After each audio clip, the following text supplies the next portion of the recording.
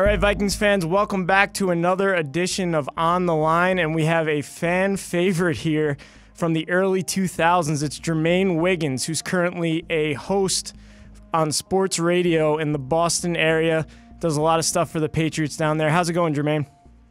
I'm doing well. How's everything?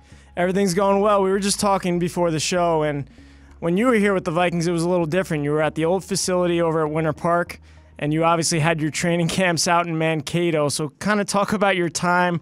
It was under Mike Tice when you came in 2004. Talk about your time with the Vikings. It was a good experience for me. For me, it was like my first opportunity to really get a chance to showcase my skill set and what I could do on the football field as far as in the passing game. Following Byron Chamberlain, who had a pretty good stint in Minnesota and was able to catch some footballs. It was an exciting time, to be teammates with Dante Culpepper, Randy Moss, Nate Burleson, some very talented players. So, it was a good old days. Had some successful seasons over there, made the playoffs, and got the opportunity to make some plays in the process. Yeah, you had 705 yards in 2004. A big part of that offense with the Vikings, obviously, alongside Randy Moss. Nate Burleson was a partner of yours on a show that you guys used to do back in the locker room back in the day. Obviously, he's made it big since then, and so have you. So talk a little bit about that experience during that season. Yeah, we used to do like a little video kind of show for the news. Call it like a video podcast or whatever you want to call it, where we go around the locker room and, we'd ask guys like, just random fun questions and, favorite movie, who was their favorite, rapper. We'd have guys rap on video. So it was a good time. It was a good way to keep things light in the locker room. And Nate, obviously knowing Nate, he has a great personality, and he was a great teammate. But just, when you think about what he's been able to do after his playing career, you see him doing a lot of different things. So it was kind of like, it was just like that, and we were able to really just have fun with a lot of different players and, go around and make guys feel comfortable and, talk a little trash, clown on some players here and there, and just have a good time. Keep that good team locker room vibe feeling good. So now we are about a week away from the Vikings opening up training camp here at the brand new TCO Performance Center. What do you see from this Vikings team this year? Obviously, you have a lot going on with the offense, and you were a tight end. So if you could talk about the tight end situation with the Vikings. Well, you got two guys that we know one's a really good player in the pros. We've seen what Kyle Rudolph's been able to do, and there was a lot of conversation about him before the draft about possibly being traded.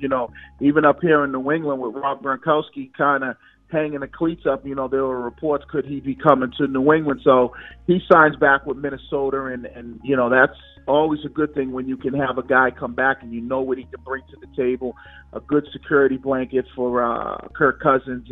And when you look at Irv Smith, who's out of Alabama, another guy that you look at can do a lot of different things, can move them all around the football field. We've seen him do that at the college level. He'll get an opportunity.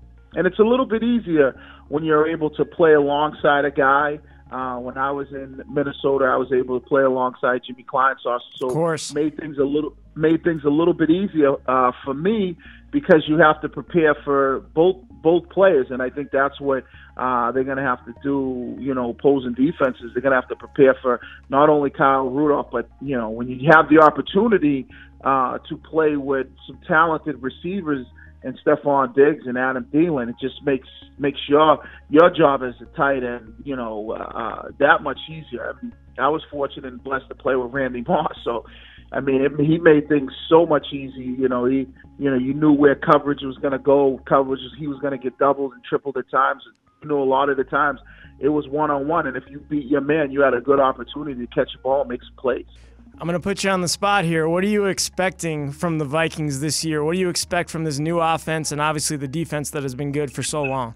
When you look at what they have and you look at the addition of Kirk Cousins and what he's been able to do, and then you talk about the weapons that we just talked about, and defensively they've always been good. They've had some tremendous players on the defensive side of the football. Here's a team that should be competing in the NFC for being one of those teams that should be playing in the NFC Championship, just based on the talent alone. But we all know it's more than that. But when you look at what they are on paper, they're a team that you look at them and you go, oh, they should be a team that should be right up in there, 1 or 2 seed in the NFC and competing to be playing in the NFC Championship game, if not the Super Bowl. Well, you won a Super Bowl yourself with the New England Patriots back in the day. Can you talk a little bit about that experience and what it takes for a team to win that big game?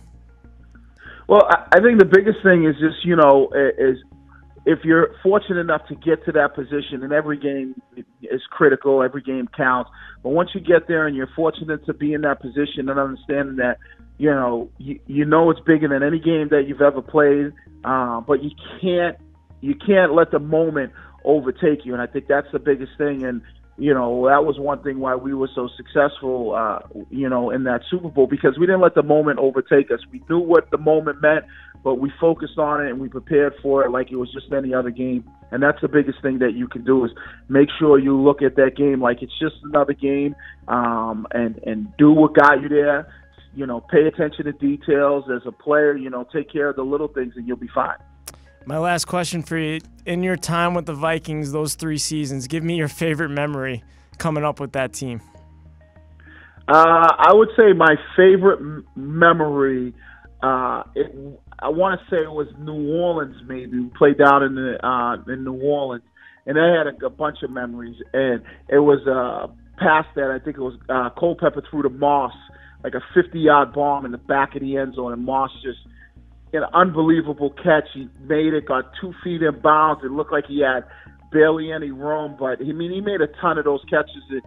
So some of my biggest memories is just being able to be on the field with Randy Moss and see what type of player he was and some of the spectacular things. There were times that there were times where I seen him double and triple coverage, and he'd run by guys for a 70-yard touchdown. So, pretty impressive when you have the opportunity to play with one of the most gifted wide receivers to ever play the game. That's for sure. And we saw him go into the Vikings Ring of Honor and and obviously the Pro Football Hall of Fame in the past couple of years. So he's certainly received his accolades for those seasons that he had when he was alongside you guys. Yeah, he's a good one. He was a hell of a player.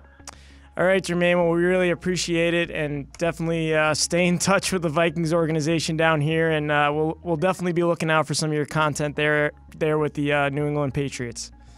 All right, good luck. We'll talk to you soon. All right, take care, Jermaine. Yep, bye.